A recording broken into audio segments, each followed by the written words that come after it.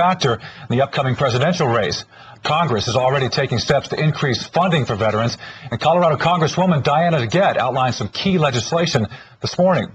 CBS 4's Michelle Griego joins us now from the Veterans Hospital with the details. Michelle? Well, Tom, Congresswoman did start off the day by thanking Colorado veterans for their service to the country. She also called on the Senate to follow the House's lead in passing key priorities for Colorado veterans. She says so far Congress has passed legislation that rebuilds the military. That includes providing more equipment, body armor, and training for the troops. It also provides adequate health care benefits for troops and their families, and also calling on a 3.5% pay raise. Now, Congresswoman DeGette announced a letter that she and 3 other Colorado Democrats are sending to the Senate leadership to pass remaining priorities. One of them is a bill that will authorize the largest ever increase in veterans funding.